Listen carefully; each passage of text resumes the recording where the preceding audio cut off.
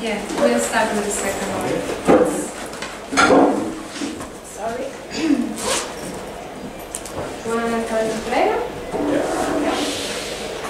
Chatbot assistant for writing quality technical reports.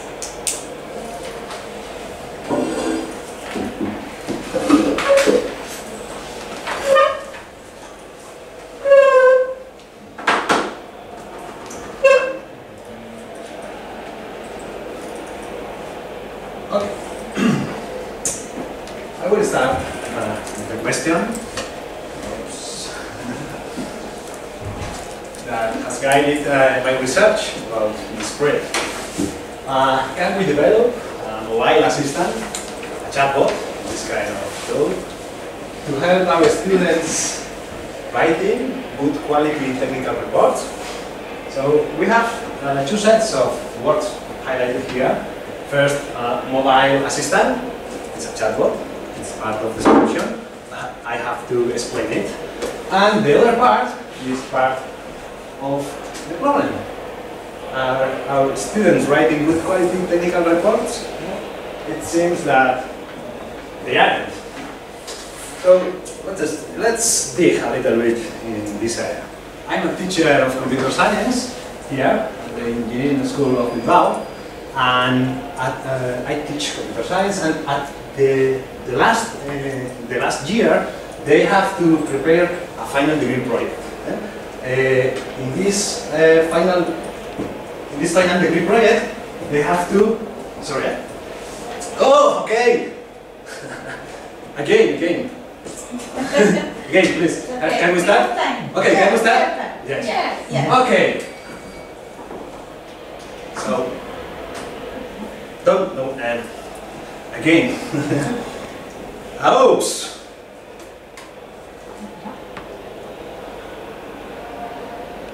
Okay. No. I'm okay. This. A ver, wait. We are very We are very fragile. I don't know what happened to me. Okay, I will start again. Okay? So, okay. I'm trying to explain that we have a chatbot. You want to stop and we do another presentation and then you start after? Or No, we can start again. Sorry. Few minutes, because no pressure. We do another presentation and then you'll go out. No. I will start. Yeah? Yeah. Sure. If you want to start in Spanish. No, I will start in English. Okay. Yeah. Sorry, Miguel. Sorry. Really Basque. We are Basque. I have done this in other kind of presentations, and I don't know why. This is a problem for me. So I will try to calm myself, and I have trained a lot this, and I don't know why this is happening sometimes. So You speak very fluently. yeah, I speak fluently. Yes. Yeah. So sometimes I don't know why I feel nervous. Yeah, and I freeze. I don't know why. So let's start again. Can we? Yes, Okay. sure. We have time. So we are trying to develop a mobile assistant, a chatbot, to help our students write good quality technical reports. Okay, that's our problem. I'm teaching at the engineering school of Bilbao, and it seems surprisingly, but I teach there, and it never happens to me there, but in a situation like this, a lot. And my students have to develop a final degree project in the last course, and it's a huge work. It takes more or less 300 hours to finish such an endeavor. They have to demonstrate that they have the knowledge and the skills to prepare, to program such a project, such a computer application in my case. I teach computer science. And it happens that after that work, they have to write also a memory, a final degree project memory. Okay? And this memory is called a technical report. Okay? And this is a huge effort for them, And after that, if they are okay with the result, they have to publish it in an online repository called ADI. It's the online repository of our university. But there are a lot more online repositories. If you read this paper, it's called Repositorios Institucionales from Tránsito Ferreras in 2018, there are more or less 80 repositories here. And one of them is our own repository. Our students need to publish there if their final degree project is okay. And they publish there their preprints, PhD thesis, master's thesis, research results, and so forth. And also the final degree project memory. So what's the problem with this one? Okay, we have analyzed a lot of memories, a lot of technical reports, and we have seen that in many cases there are low quality technical writings error. There are some cases of plagiarism. There are some cases of where the bibliography and the citations are not okay, and there are also some synthesis problems or problems to summarize the information. And it seems incredible, but also spelling and grammar errors. We have a lot of tools right now, nowadays, to solve this kind of problems, but I don't know why our students have this kind of problems, even today. So we think that we can provide an application, a solution, if we integrate our computer application inside the tool that they use, our students use. And so we thought that we can at least solve this one, and this one. Okay? So trying to solve inside a mobile assistant, in a mobile chatbot. Okay, so what's a chatbot? Do you know what's a chatbot? Have you ever used a chatbot? Okay, it's a computer program that simulates conversations with human beings, but it's a computer. It's a computer program. It's software. So you can use a chatbot for trying to ask something in WhatsApp, in Telegram, in Instagram, but the best, and the chatbot will answer you. But in our opinion, the best tool is this one, Telegram. Because it's very similar to WhatsApp, and it offers a solution, an API, a service to integrate chatbots there. So for us, it's the best one. Okay, so how?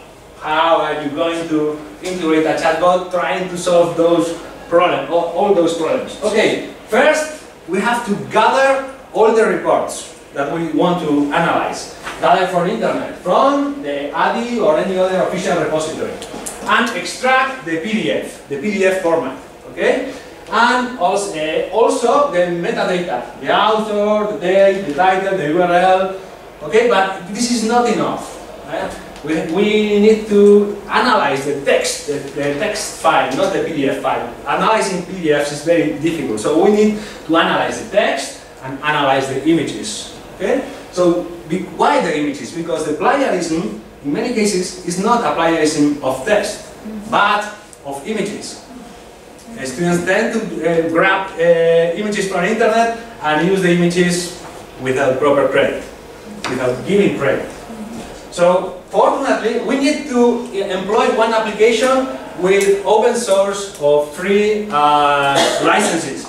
So, fortunately, we have found PDF to text and PDF images. With the first one, we can extract the text from the PDF, and with this one, we can extract the images from the PDF. So we now have the text and have the images. Now what? Well, we want to integrate some kind of module to compare to text and detect some kind of plagiarism. So we use it text matcher. Text matcher is an open source software, and you can use text matcher as this. You use the first memory, you give to text matcher the first memory text, the second memory text, and it will give you the total number of matches found. So this is a real case, and as you can see, this is a real case of plagiarism. So 156 total matches found between two texts of two real memories. And not only that, but text matcher also gives you some excerpts of the matches, of the collisions. So this is a very interesting to detect plagiarism, text plagiarism. What about image plagiarism? We can use Google Cloud Vision API.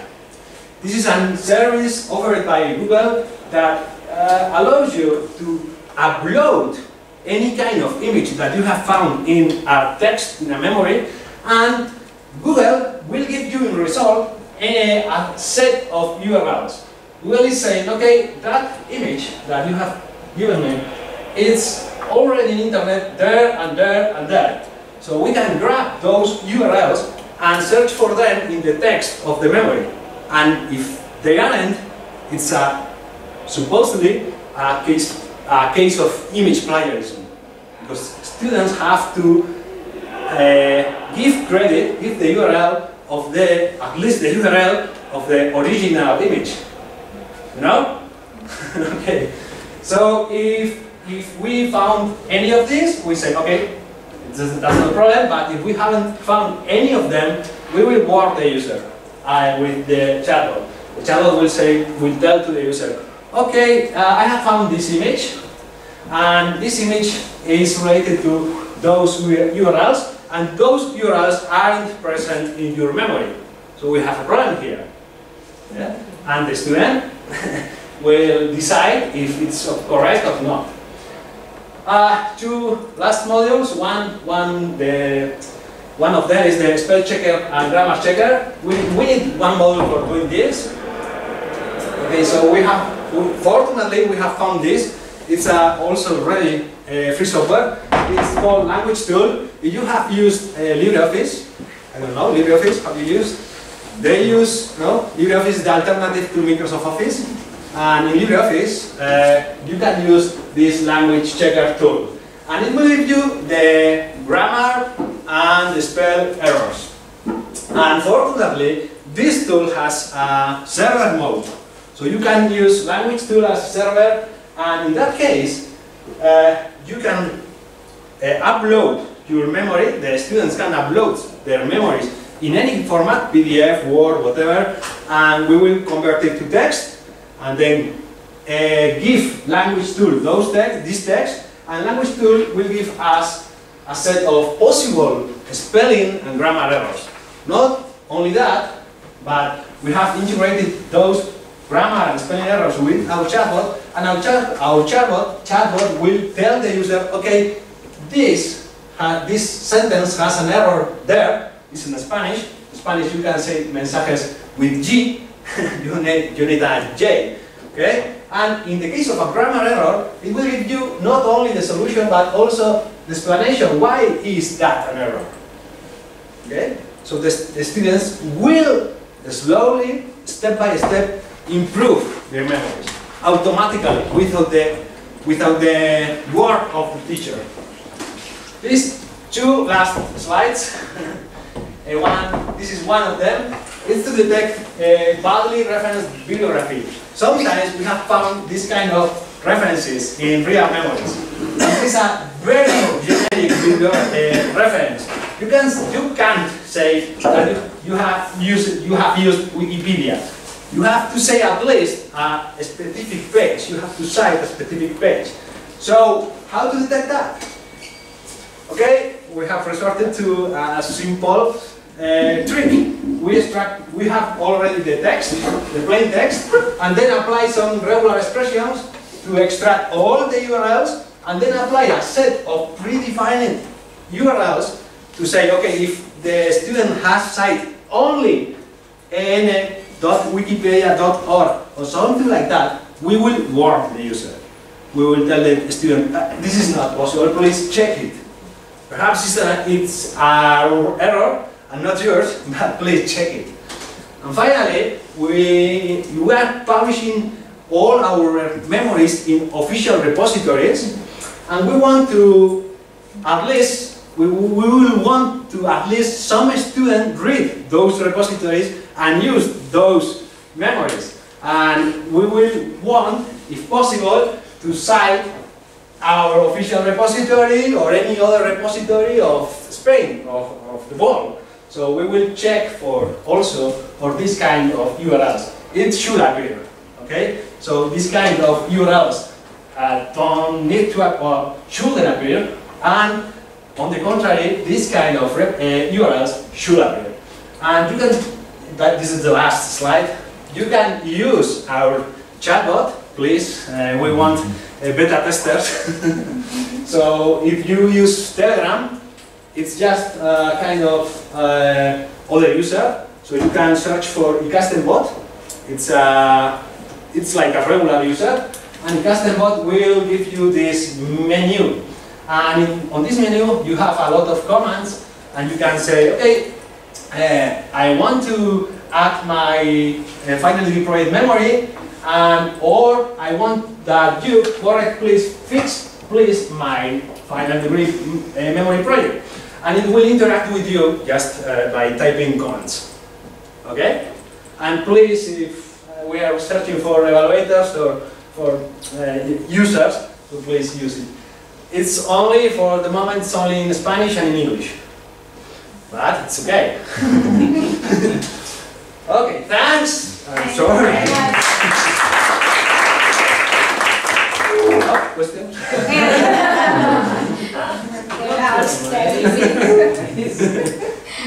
So, thank you very much for your presentation. Thanks. Any questions? No? Please. Yes, I have one. Of course. Thank you for your presentation. I think it's a very useful tool for everyone, I think. I have a question about confidential issues. Yeah. You upload something, so do you have any concern about Okay, when you upload something to my chatbot, you and me are the only ones that can access that information. And I ask my students I explain to my students that that's the case. So if someone from the internet or from the world tries to access your information, it will be forbidden for them. It's not possible to access another people's information without my permission. Yes, because I think the students submitting the final report and it's not published yet, so somehow. Yeah, yeah, that's somehow. It is a work in progress. They are trying to write the memory, and while they are writing, they submit the memory to the chatbot, and my chatbot will be fixing those issues. So yes, it's a work in progress for them. It's not published yet, so it could be a real problem. Okay. Thank you, and very useful work. I will be testing. Thanks. Thank you.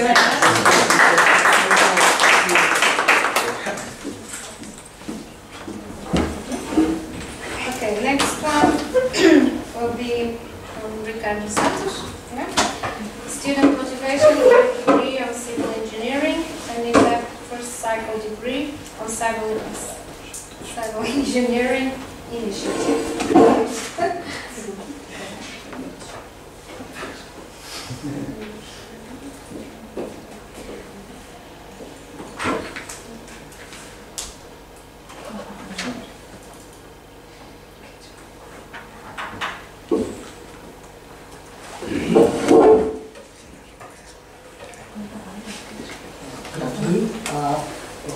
What we're bringing here today is a short description on an initiative of the first cycle degree on civil engineering at TZ.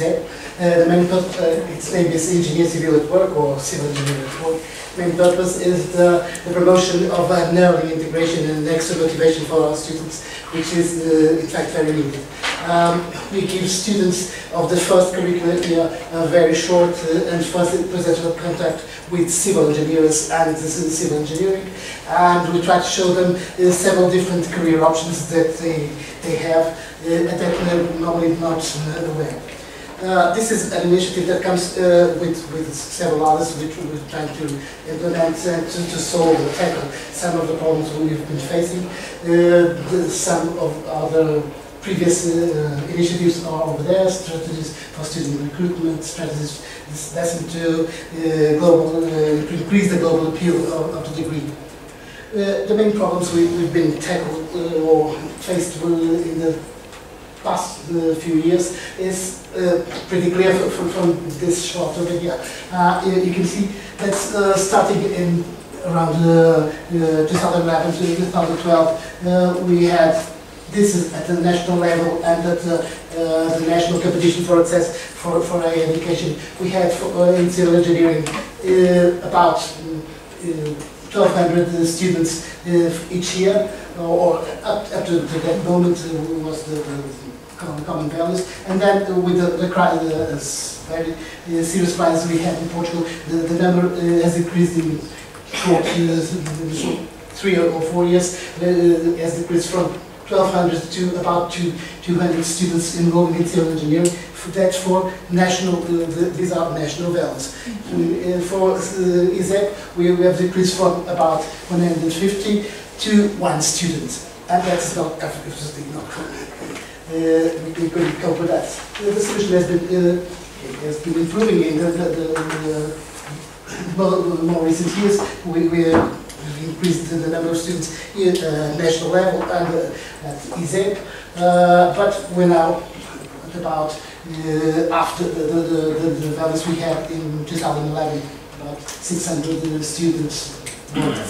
Again, students at ISEP would represent about slightly more than 10% of the students in civil engineering. We were 154 to about 1,200, and now we are again at about 10% of the students in civil engineering in Portugal. It seems that the problem had been tackled, but in fact we still have a problem.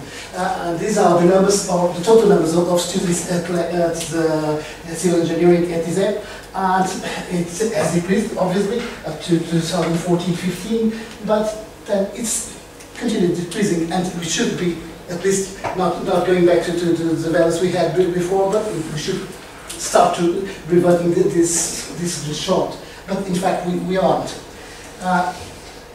Maybe we can try to see better from here. These are the number of vacancies and the number of placements we had.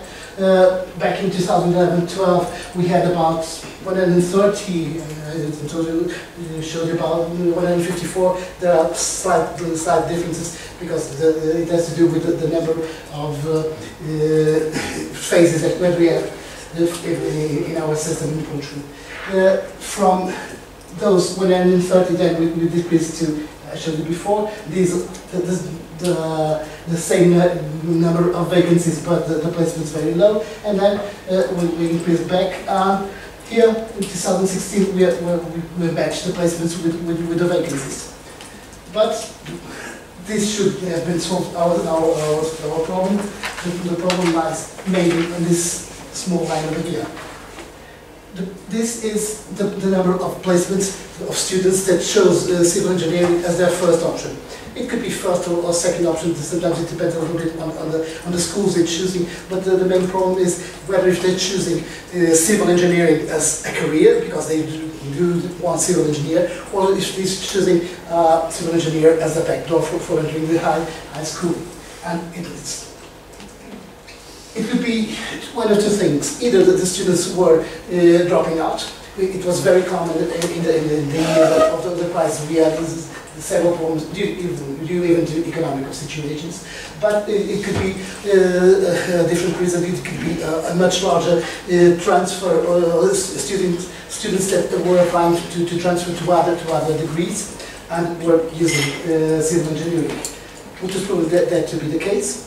And we also, in that study, we also have evidence that most of the students apply for transfer between the first and second curricular year. So, what we tried was to implement this initiative. It's an initiative, it was applied for the first time, so we don't have much data, or a very reduced amount of data. It was applied for the first time last year, and it's exclusive for students in the first curricular year. Activities were not very easy to schedule because there are several problems in terms of compatibilization of the schedules. We had about 15 to 16 activities. It's between that. Actually, in the end, we had only 14 actually. Students could register up to 2 initiatives, but most of them didn't. Most of the activities would do with visiting to construction sites, visiting to construction companies, landmarks, stuff like that. This is a visit to a landmark. It's one of the highest buildings in Portugal. It's the Communications Tower. One of the things we wanted to do, you can see from here, there are 3 students and 1 teacher over there. So we wanted very small groups in order to have a direct and first level interaction with the students. This is a panel of the companies that participated in this initiative. In the end, we had 14 companies with 14 activities and a total of 31 students. Activities lasted between December 2018 and July 2019. Problems that arose, okay, relatively high number of students and relatively high number of companies. It was not very easy. We are only, our staff is very reduced, so it was hard to manage to cope with all those problems. The compatibilization of schedules was a very hard problem to solve. Actually, the students don't have much time. We have foreseen Wednesdays and Fridays for those activities, but in the end, it was very difficult to have time slots. We tried to monitor the activity with some student inquiries. Quite commonly, we have very reduced participation, about 1/3 of the students. Of the 31 participants, we have 11 answers. All the answers of this small representation are positive. The students are generally on the questions that were asked very satisfied or totally satisfied, but it's still a very short number of answers. We had some informed contacts with companies. They showed relatively or generally positive opinions, except for 2 of them, where the activities in the end didn't happen. One of them because the students just were absent.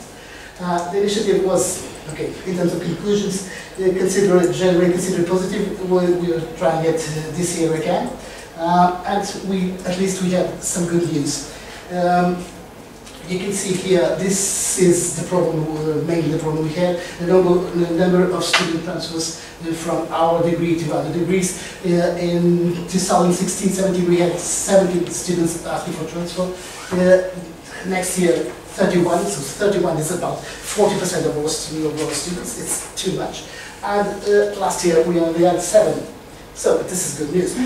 We're not innocent, and we're not saying this is our initiative. No, it's mainly because the interest of students in civil engineering is growing, and the number of students with choosing civil engineer as their first option is growing. So it's the main reason. But we like to think that at least we had a positive contribution.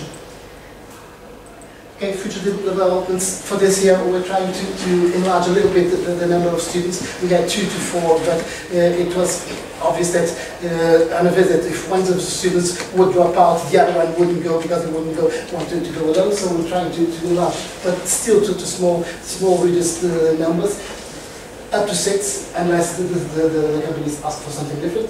We try to improve the competition also of schedules. Try to start earlier because we managed to, last year, I told you, we had one in December, but it was just one in December, so we're trying to start it earlier. We are having a meeting with the students in 2 to 3 weeks. And mainly we're trying to work on it with the students' participation, both on the activity and the evaluation in practice. Thank you.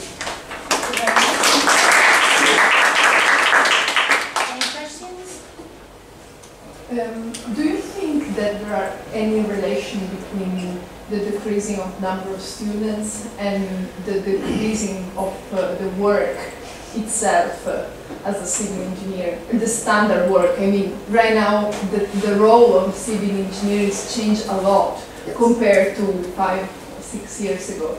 So do you think that there is also influence on this changing in the students' perspective? So they are not choosing it because they don't see exactly the profession? Right, definitely. One of the problems we're also trying to solve is we came to the conclusion that they have a completely wrong idea of what civil engineering is. Actually, I think all engineers. But I guess this is. But in civil engineering, they most of the time say, okay, this is building houses, but it's a lot more. And this is one of the things that we're trying with this visits very early because it's the first year, the year with the propedeutic, the mathematics and the physics. And, try to show them, okay, civil engineering is a lot more than this. So maybe you can find, unless this the broader choice, you can find something that really interests you. So this is part of the solution, or our idea. The main problem is, in fact, that's the idea on civil engineering, and the problem with that very strong crisis we had that was mostly influenced or had very deep impact on construction companies and the construction in general. And civil engineering is not the most up-to-date of the engineers. Informatics and electrotechnics are much more up-to-date, or they look much more up-to-date, and so they tend to see as a traditional, very awkward and very dirty specialization. And this is part of the okay, it was still dirty because working with the companies actually, but we're trying to change it a little bit and show them that there are new technologies like BIM, like using machine learning in the civil engineering and stuff like that, so to try to change a little bit that idea. And do you show this new part of curriculum inside the orientation phase activity so that the students are aware before choosing, like as a first choice, civil engineer, or is a surprise for them? I think it's a surprise for them. I think we don't have. It's very hard. We tried that with the other initiatives when we were actually recruiting. In 2014 and 2015, when we had problems in recruiting students, we had closer contact with the students at school, and we could try to show them. It's not very easy because they normally it's hard for them to understand some of the concepts, and to see that actually we as a science, as a branch of engineering, can at least be almost as up to date or trying to be. But it's nowadays we're reducing that contribution or that early contact in the secondary school. So we lose a little bit that earlier contact. Any more questions? Yes. The data you present a very significant variation. It's not natural. So, first thing I would like to put here is something like that. What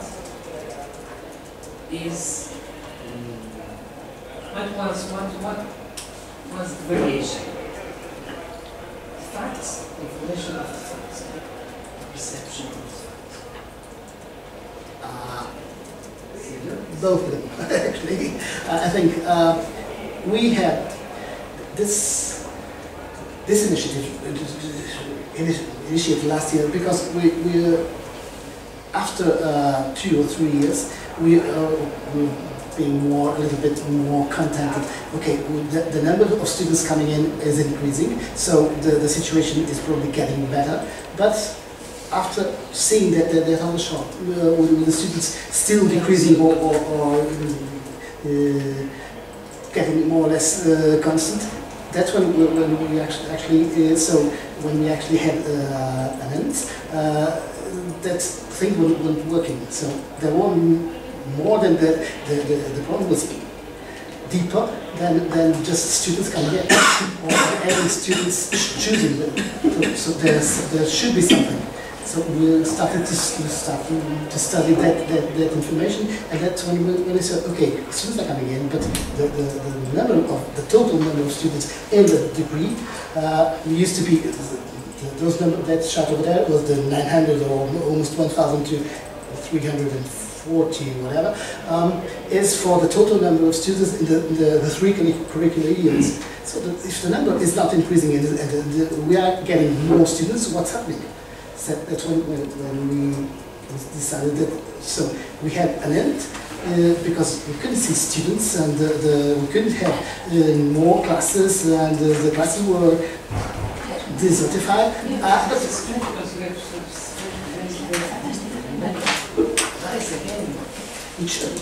It should, but you see, we were not expecting to get back to the 1,900 or whatever. We're about, in terms of students enrolling, we have about after the number. So, but it should at least converge to 400, 500. If we have 1,000 after it's 500. So we should converge to the 500. And, okay, it's a situation we have. Nationally, we're having half of the students. So if we're going to half the students, it's okay. We're in the average. But no. So the problem is actually and that's our interpretation. They're using civil engineering, which has lower degrees, lower classifications in order to enter the high school. They're using civil engineering as a backdoor, and they common can. to other schools. Sorry? It's common to other schools. Yes, it's not yes. only at ISET. Yes, I know. I'm aware of that. But okay, this is what we are trying to do, to at least try to understand and do a minimum to try to cope with the situation. This happens in several courses. We are just seeing what's the problem.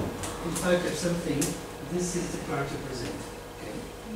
But this cycle, they are very common in other courses, of course. They are. Yes. And it's in civil engineering, it's the same. We normally have cycles of about 10 to 15, 10 to 20 years. The next problematic engineer, I don't know, but this is nothing. And that's why exactly the cost. Okay, thank you very much.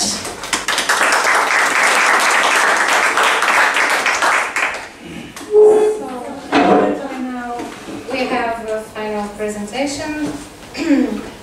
The authors couldn't be here, so they sent a video. Marcelina will try and start it, okay? It's from ISEP, Waste to Fungi, and an EPS at ISEP 2019 project.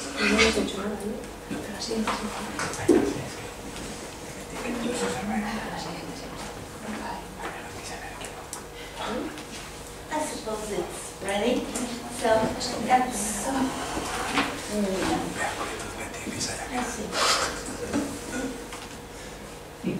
no sound? Is it a video or just a PowerPoint? No, it's a video. Okay. It's a recorded video.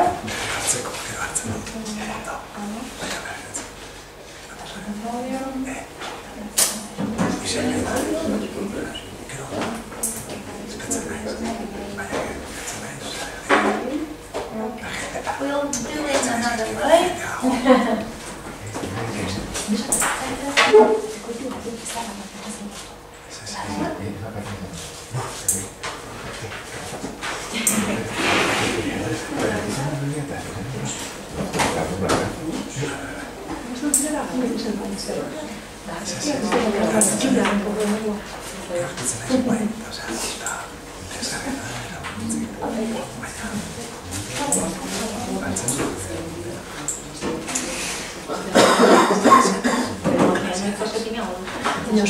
I'm sorry for this delay.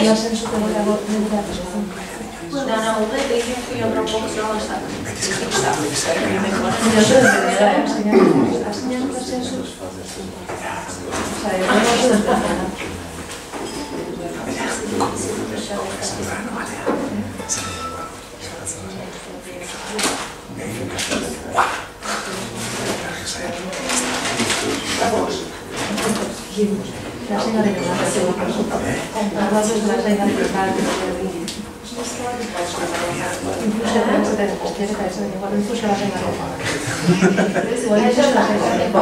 it's ready, sorry.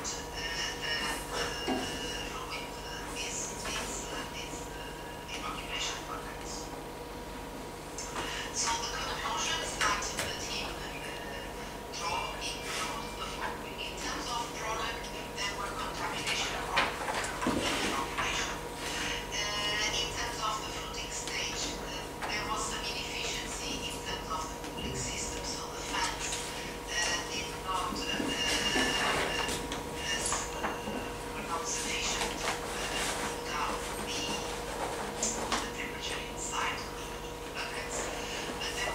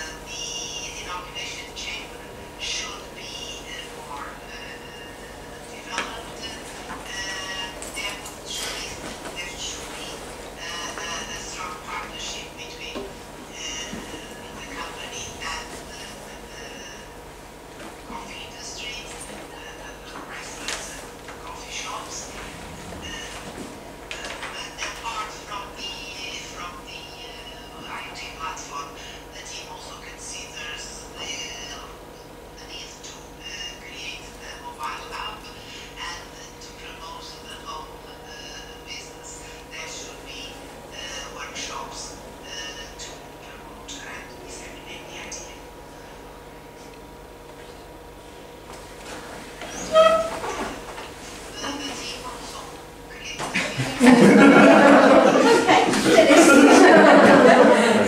That's the idea. Okay. So, Any questions? I don't have the answers, but you can ask. okay, so, Yeah.